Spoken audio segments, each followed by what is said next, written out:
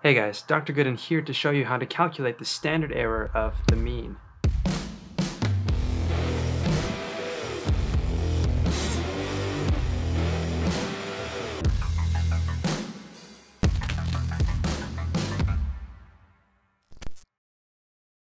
I'm Dr. Jacob Goodin, Professor of Kinesiology at Point Loma Nazarene University, and in this video I'm going to show you how to calculate the standard error of the mean in Excel. Now I've talked about the standard error of the mean in previous videos, and it's important if you want to estimate the mean of a population from a sample of data that you have gathered. Usually in statistics or in sports science, we cannot measure the entire population that we are interested in, and so we take a smaller sample of that. We can measure a variety of traits and then we calculate means, but in order to account for sampling error, we have to calculate this statistic. So it's called the standard error of the mean, and I'm going to show you how to do it. Now you can download this Excel file from the description below to follow along.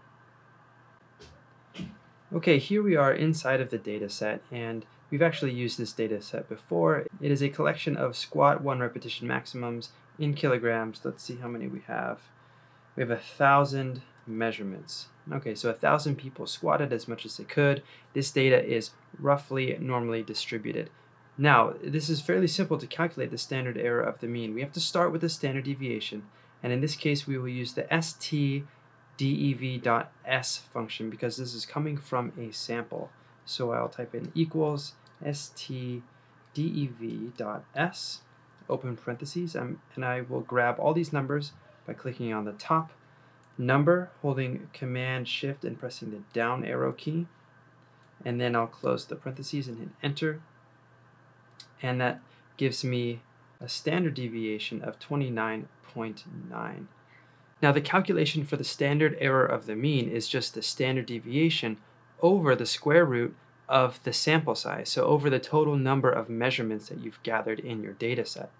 So to do that in Excel, we can type equals, and we'll grab the standard deviation right here, divided by SQRT, which is the square root, of the count, which will count all of the non-blank cells in a group of cells. So I'll grab that whole array. Oops, and I need 2 parentheses there. So take a look again. So it's grabbing the standard deviation, then the square root of the number in the sample. And we've hit enter. And so in this case, the standard error of the mean is 0.9, looks like 0.95 if we round it. Let's go ahead and round these. There we go. Now I have the standard error of the mean, but what does that actually mean? So the standard deviation is a measure of the overall spread of the data. It's how this data is dispersed away from the mean. The standard error of the mean is how much error there is due to sampling error, random sampling error, in our estimation of the mean. Because remember, this is just the sample, it's not the entire population of data. And so what we can do actually is we can use the standard error of the mean to calculate a 95% confidence interval around the mean. And what that 95% confidence interval is it gives you the ability to say that you are 95% sure that the true mean falls between these two limits, the upper limit and the lower limit. So let's go ahead and calculate that. So we know that according to the z-table, we need to use 1.96 as the multiplier because that's how many standard deviations above and below the mean would contain 95% of the data in a normally distributed data set. So I'm going to type in equals the average of our data set, so A2 to A1001, plus 1.96 times the standard error of the mean. I'll hit enter, and I'll actually copy that and paste it below. And I will change this plus sign to a minus sign.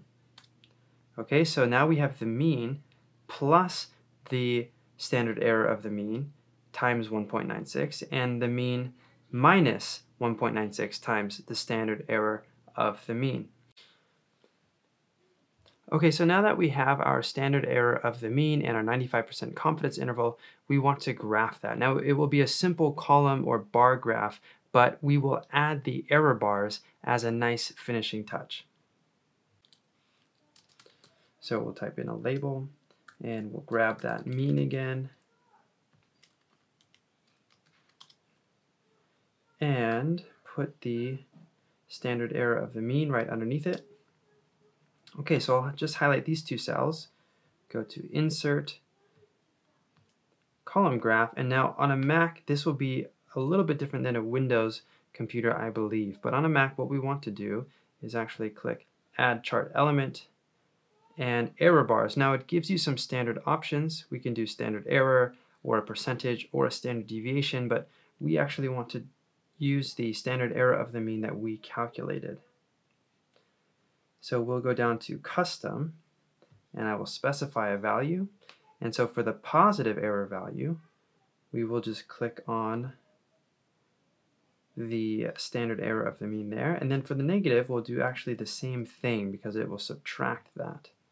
So we use the same cell for both, and I click OK. And there we go. I'm going to actually adjust this because it looks like that error is huge. That's just because the y-axis starts at 98. So I'm going to double click that. And put the minimum at 0. Ooh, and now it's nice and tiny. A little bit hard to see. Okay, but you can see how small that standard error is. And that's mostly because we have such a large sample size. Remember that the larger your sample, the smaller your standard error will be. And that's because the sample size is on the bottom of that fraction. So it's on the denominator. And because a larger sample makes for a smaller number, then you have a smaller error of the mean. Now, we used a 95% confidence interval, but you could also use a 90% confidence interval, or even a 99% confidence interval. It's up to you as the researcher or as the sports scientist. Just remember that the wider you make those confidence intervals, the less precision that you have in your estimate. And the more narrow that you get with those confidence intervals, the more likely you are to make an error. So thank you guys for watching this video. If you had any questions, let me know down in the comments below. If you want to check out a playlist with other Excel and SPSS and statistics tutorials, click on the link that pops up somewhere on the screen. Otherwise, I'll see you guys on the next video.